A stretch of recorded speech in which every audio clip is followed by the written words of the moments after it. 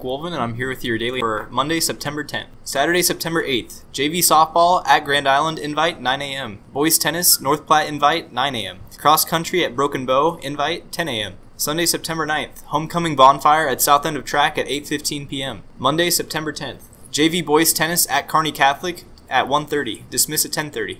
Freshman football at Hershey at 5 p.m., dismiss at 2:15 p.m. JV volleyball versus North Platte St. Pat's 5 and 6:30 p.m. JV football versus Lexington at 6 p.m.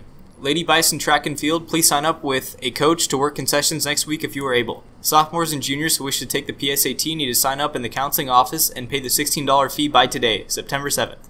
The test date is October 10th from 8:15 to 11 in Conference Room C. Juniors and seniors, on October 4th there will be an opportunity for students interested in diesel technology to tour the Hastings Central Community College campus and the diesel lab facilities.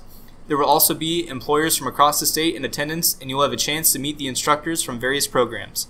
It is a great opportunity to learn about different sponsorships or scholarships you can receive for college. The fair is from 10 to 2:30. Seniors, the McCook Chamber of Commerce invites you to apply for the Heritage Day Royalty this year. 2 outstanding seniors will be selected to serve as King Royalty. The King or Queen will receive a $1,000 scholarship, and the Prince or Princess will receive a $500 scholarship, both payable to the McCook Community College.